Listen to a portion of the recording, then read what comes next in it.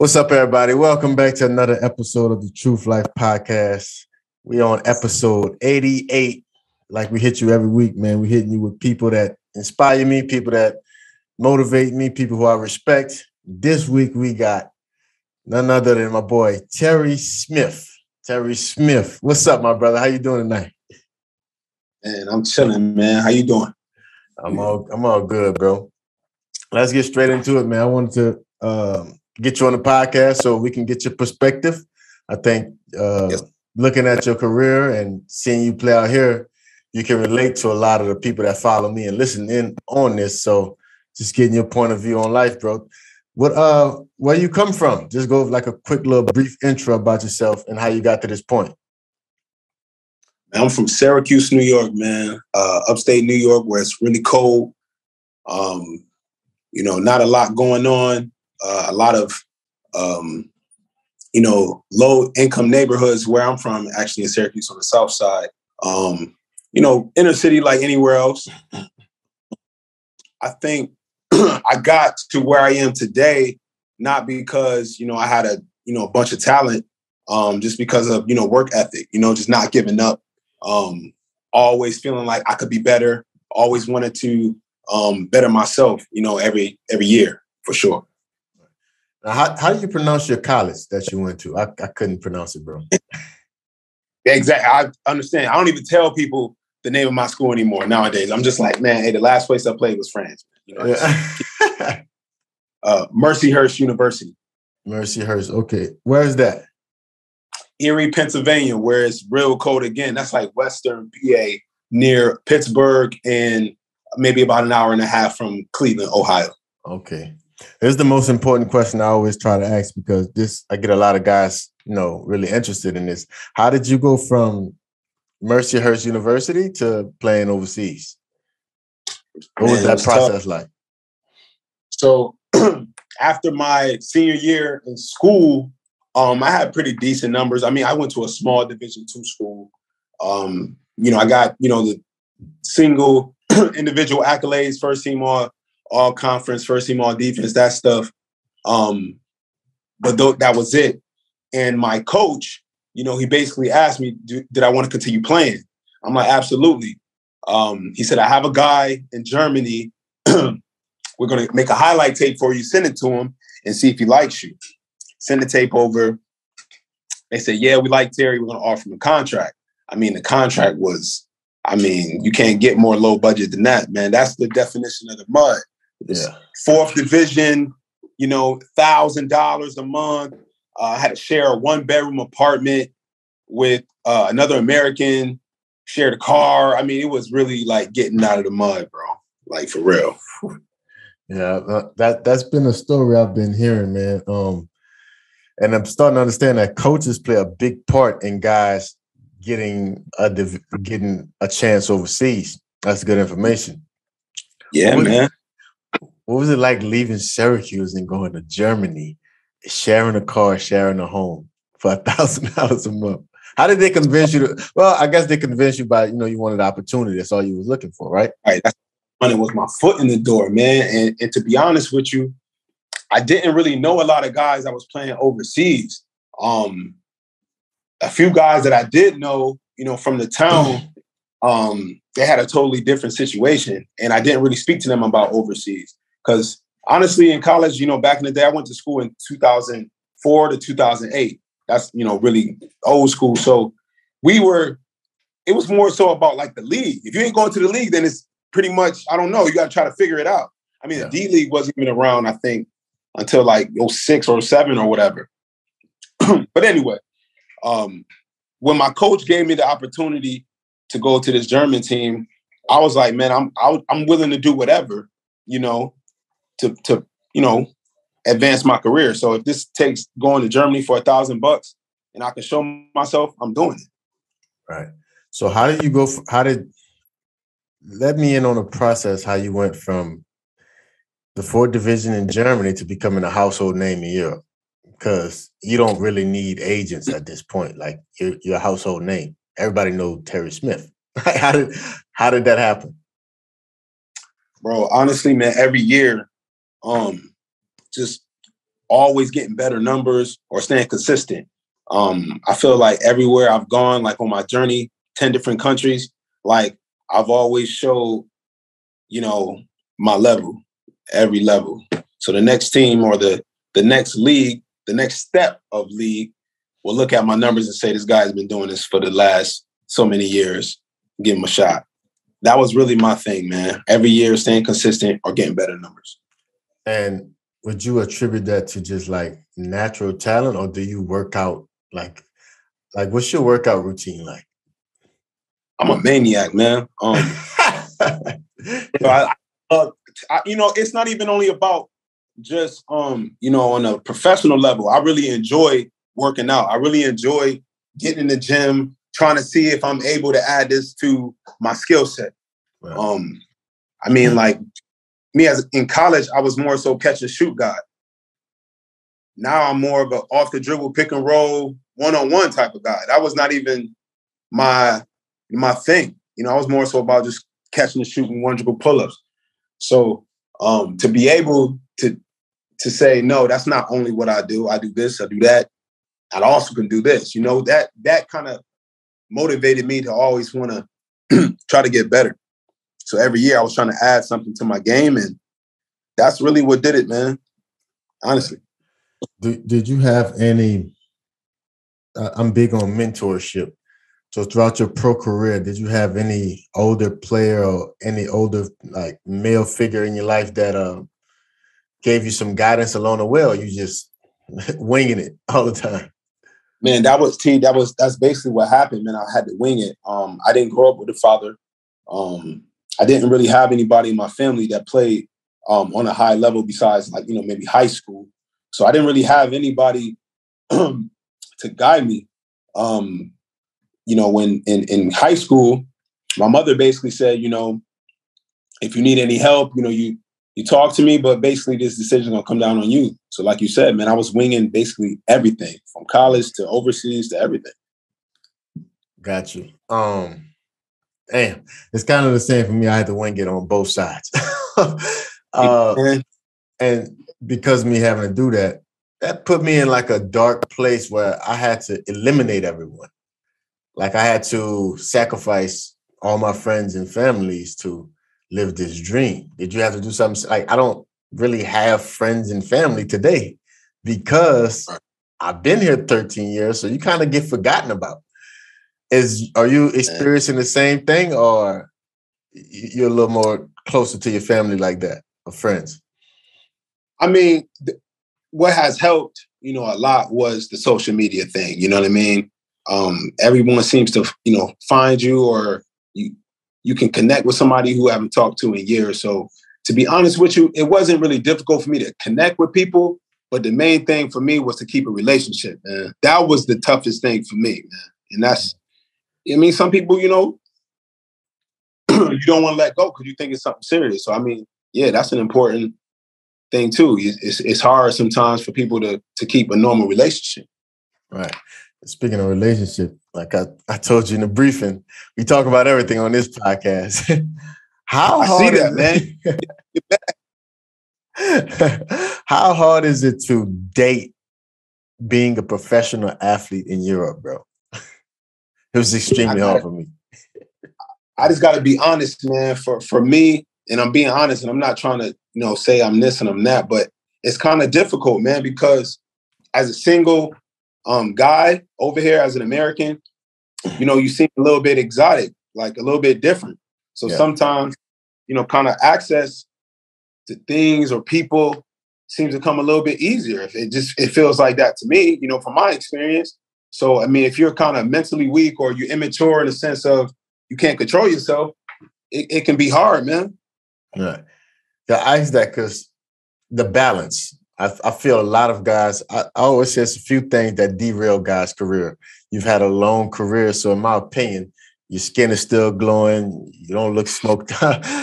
Nothing against these guys, but I always say women, alcohol, weed, no sleep, and porn. It's the 4 derailers of players'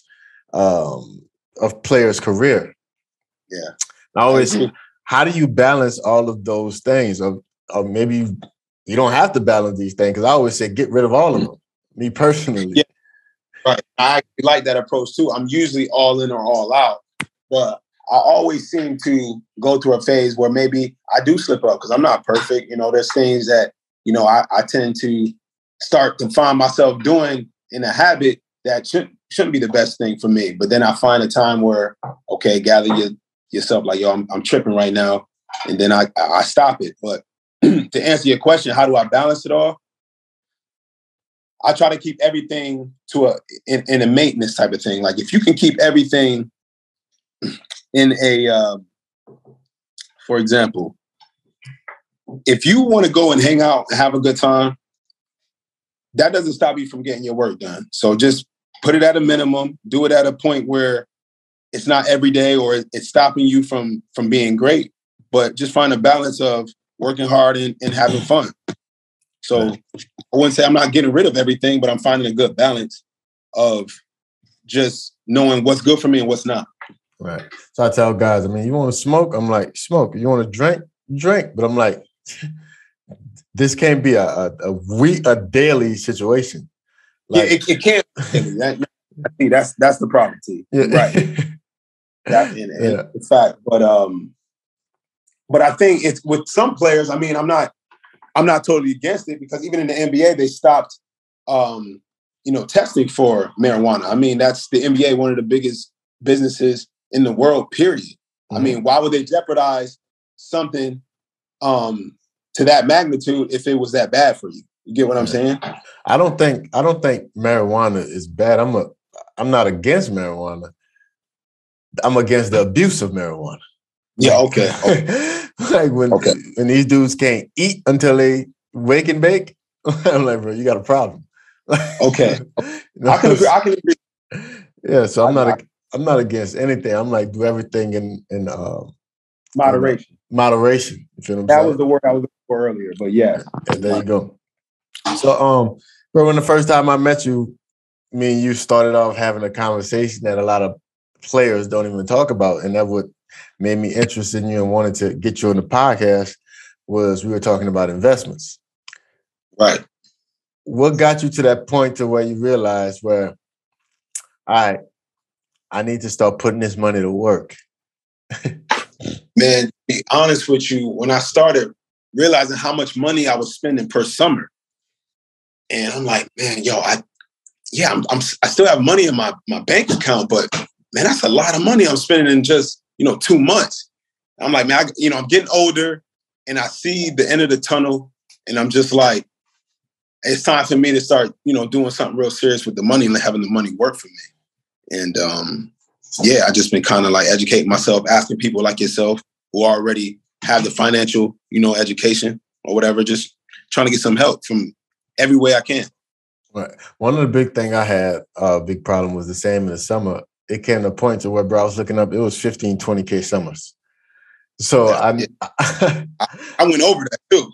Yeah. So I know it's a lot of other young. What was your process like? Now, since what would you give the advice to the younger players so he don't have to spend that 20K summer and still have the same fun, same experiences? I'll tell them don't buy a car. Don't buy a car. I would tell them, please start investing early. If you don't want to do it yourself and educate yourself, ask around to people you may know, or Google a financial advisor and start investing early into index funds or ETFs or something now, like as soon as possible. Like just put a little bit of your salary into this index fund or whatever brokerage account you want and just start now. I would tell them to do that right now. Right. And you went straight into real estate. I think you got one of the best investments. You mind if I share it or no? Absolutely. Go ahead, bro. You got duplex or triplex? A duplex. I think that's one of the best investments that, a lot of people, whenever they invest, they only think single homes or they only think flipping homes. But I'm like, these duplex and triplex, the more doors you get, incredible. You know what I'm saying? How's that been going? It's something since you've told me that I've been scouring Zillow heavily. How's that been going? is nice, man. That's a nice spot to get one too, man. Yeah. How is that? What was the process? Because one thing that, index funds and things is what I'm heavily invested in. It's a pretty easy barrier to entry. For real estate, I was always afraid. I'm like, because I'm living over here. I'm like, I've been robbed by so much people back home. It's like, it's hard for me to trust people to receive payments and to put people in the homes, to maintenance. What's the process? If I wanted to invest in a duplex today, give me a few steps. Okay. The first thing I would say do is you have to find a realtor that you trust, that someone that you can kind of depend on and helping you go through your house purchasing process. After you do that, you're going to have to clean up your credit. Make sure your credit is good. You got to, don't have any debt, things like that, or any, too much bad debt, or also you need to have some funds, man, because whether you're doing first-time home owners, FHA, that's 3.5% down of whatever the house is worth. Or if you don't apply for the FHA and you go conventional, you got to put 20% down of a house. So you're going to have some cash on the side for this. That's another thing I would tell them. Other than that, the process was pretty simple, man. I went to the realtor. He said, which house do you like? He gave me a few options. I checked them out. I said, I like this one. He said, okay, I have a mortgage company that I work with. He'll check your credit. He'll check your work history and your ability to pay bills. And he'll get back to you and let you know how much money you can borrow. So I waited for about, 2 or 3, not even 2 or 3 days. It might have been the same day. He called me back and said, you are qualified for such and such amount of money. After you do that, it's pretty much everything straightforward. Your realtor is going to walk you through the entire process. You don't really have to do too much.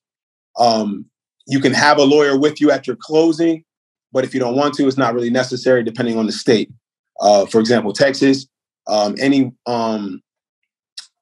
mortgage signings, everything is straightforward. It's basically the same contract with anybody buying some type of property in Texas. So, it's not necessary to have a lawyer there, but you can if you want to. Other than that, man, it's simple, man. It's really not that hard. I think anybody could do it. All right. That's why, it's for me, in my opinion, that's called something tangible. Today, everyone is trying to get rich quick. Yeah. This can be the nest egg to get you rich forever. Even on with the duplex, you're making money on top of the mortgage, and it's basically just paying for you. And you're just pocketing money on top of what you're receiving every month. For me, that's a great retirement plan. And then you just keep flipping that process. Take the equity out the building, which is the money that you have in the home, and you just put that on a down payment on something bigger. You just continuously doing that. It's like Monopoly. It's like a board game. And then, you've kind of got the process, man, to get out that rat race. Right. I try to tell all my guys that's in my mentorship program, I said, bro, if you play 10 years overseas, you can get close to at least 500,000 if you're an average player, right? Fact. That's with nothing invested, pretty much. That's just in salary. So I'm like, if you catch a wave where you get a Euro Cup team or EuroLeague team, you can clear $1 million in 10 years, right? That should be way more. If you just put that into real estate, or if you put that into ETFs, very safe things. Real estate is it's the quickest way to become a millionaire in America. Right. If you just get 10% on that investment, you got $1 million, you're buying cash. So all of that rental income is coming directly into you. If you make 10% on an ETF, that's $100,000 a year, and your principal is not touched. So, incredible. The win-win, man. Yeah. It's a win-win. So I'm like, you still got your principal, you're getting passive income, and you can still donate to the principal. It keeps going up. Because the thing is, what I try to get dudes understand is that you can retire after, like really retire. Yeah. But the way to do it is by having that nest egg, letting that your principal work for you. Your duplex is pretty much one of your principles, right? And I was like, you still make money though. You do things that you enjoy doing that's fairly easy. That's why I do the videos, the photography, the graphics and stuff. That goes straight into ETFs. That money, I don't even see it. Yeah. You see what I'm saying? So I just want guys to get on that wave, like how long, I would say, when did you invest it in a duplex? I bought the property in July. I closed in July 2021. And that's brand new. That was one of your first big investments, right? Yeah, for sure, man. It was my first real investment with that type of money. You know, going at one time, you know, making a transaction in that size amount. Yeah, that was the first big investment. What he's telling y'all is that y'all can make that investment 5-6 years earlier.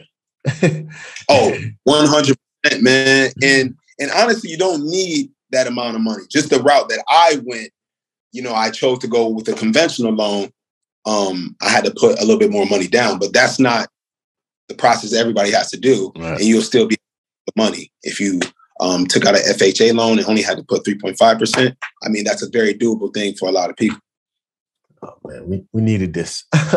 So if I was to go back to Syracuse, to your neighborhood, what would they say about Terry Smith? They absolutely would say that guy was a hard worker and he was smart. He was hard working and smart. Book smart, or? I mean, like altogether, I think that would be a general thing people would say. He would say he was a smart dude, good dude, down to earth for sure. And yeah, that's it, man. Down to earth. Perfect. I talked to guys, you know, all the guys talk to me in the league, bro. I don't know how these. Yo, bro, seem like a real one, bro. Like, body, attitude, character, you good, bro. Yeah, I don't want to keep you too long, you know what I'm saying? But every time I heard something about Terry, you know, Lamine is like my brother. That's like my right-hand man. Everyone always said Terry is like a breath of fresh air. It's like when I'm around you, whenever I see you, your energy is always high. Even whenever you're frustrated, you got a $1 million smile, I call it. Trying, bro. How do you, like, a lot of people struggle with this. You don't understand, in my opinion, guys get jobs because that carry weight. You know what I'm saying? You might not notice it, but what makes you so personable? Were you always like this, or did you learn to be like this? Or no, I think I've always been kind of like a people person. You know, I'm definitely extroverted. I have no problem going up to people that I don't know. And I'm open-minded. So like when I was going to these different countries, I would always be trying to speak that language or trying to learn it. And they would always appreciate that. And that kind of like attracted people to me also, you know, like trying to learn the language. That, oh, you're one of the Americans that kind of took pride in appreciating our culture.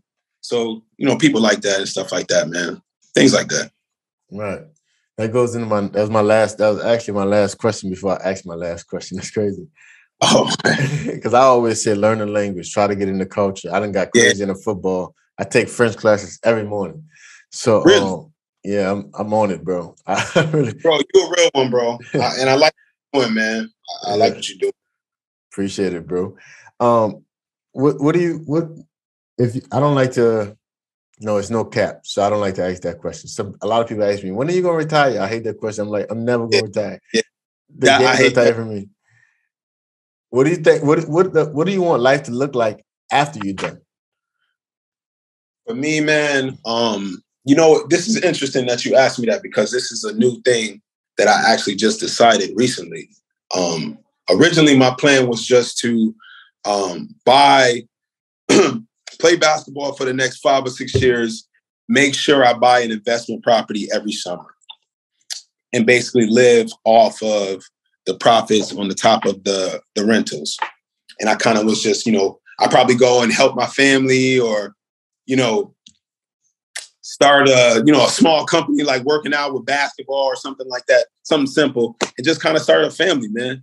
But I had a conversation with a friend of mine, and she said, why don't you go back into what you learned in school? I have an IT degree, computer science, 4-year degree, technical degree. She said, man, tech right now is so hot. You can have a job that's fairly simple. You can work remotely, and you can make an easy 6-figure check on top of your property rental money. Thought about it. I said, no way, I want to do that.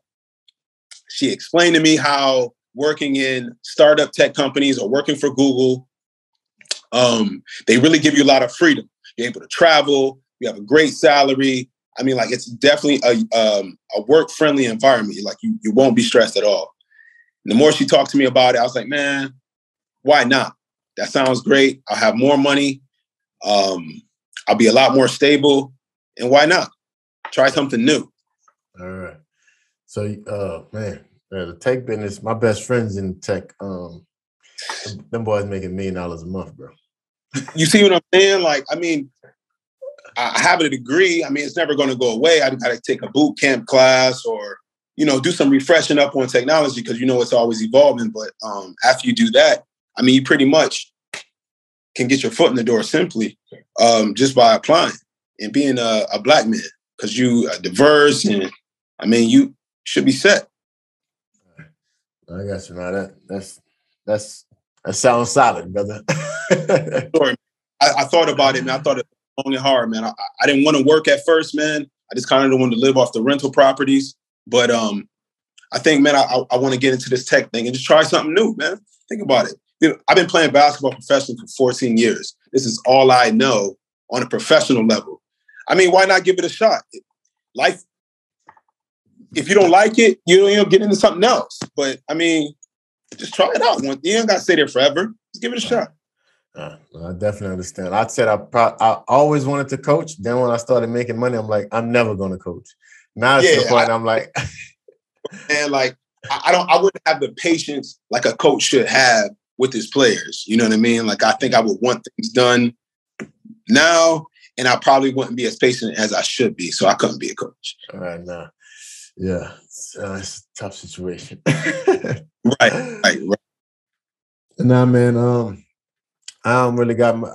You answered everything. We got more than enough for the. Oh man, bro. I always say if you got anything you want to ask me, you can ask me now. You can ask me off camera.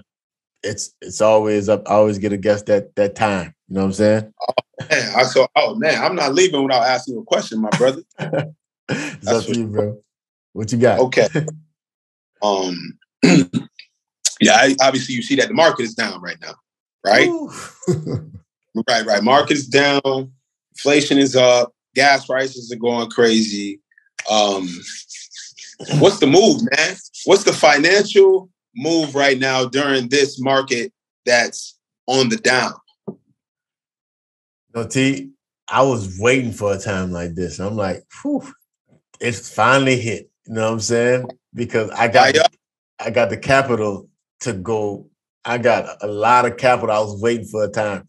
But this the wrinkle. I didn't expect a war to happen. Yes. Yeah, that's a right. Yeah. So now I feel like I'm guessing again. You know what I'm saying? I'm still gonna do my monthly thing because I'm doing this for the rest of my life. You know what I'm saying? But it's like right now it's to the point where I ain't gonna lie. I'll give you bad information if I tell you I know what the hell is going on because niggas might get nuked tomorrow. It's really crazy right now. I mean, I get the extreme, you know what I'm saying? But that's really crazy right now, bro. Like, I wasn't even expecting any of that, man. Yeah. Honestly. Because the market, it tanked. It's not as bad as it's ever been, but it's been tanking for like, a month and a half now. Pretty much all the gains I got last year is gone. I finished the year on a 22% return. That was a great year. And everything's gone. Bro, I'm at like, from year to date, it's like now at 7%. What? Yeah, it's down to like 7%, bro. I'm still gonna put a lump sum. I'm probably gonna put like 10K if just to be modest. But I had a large amount. I was gonna put like 40. I totally get damn. You know what I'm saying? But right now, I was like, you pretty much can't lose because it has to get better than this. at least back to a base level. Because Right. I'm in the S&P 500 for the most part. So that's the Apples, that's the Teslas, that's the Facebooks. They're going to be around for a while, you know? Forever. So, but it's a lot of opportunity if you can find them little companies that's struggling right now that got great solid foundations. It can be some huge gains. Huge gains. But with this war, my thing, if I was to give you anything, how long can you last? I can take the hits completely. Right. And it doesn't bother me. You feel what I'm saying? Right. So I could take that. Huh? But not everyone has that luxury. Right. So I'm saying, you know what I'm saying? It depends on your situation. I can afford to take these hits. You know what I'm saying? So if you can't afford to take these hits, I would say get about 10% underneath your principal and then start panicking. But if you still got your principal, hold and buy more. You know what I'm saying? So that's what I would say, bro. Okay. And I take that information. Appreciate that, good brother. Yeah, man. But besides that, man, I ain't got much else, man. Just want to get a piece of your brain, my brother. Hear it from the horse's mouth. I appreciate it, man. I appreciate it. Yeah, man. Once again, thank you for your time. You guys, this was Terry Smith. I'm going to leave y'all like I always leave y'all, man. Every day you got to make them pay so one day you can live a TRÜF life. Yes, sir.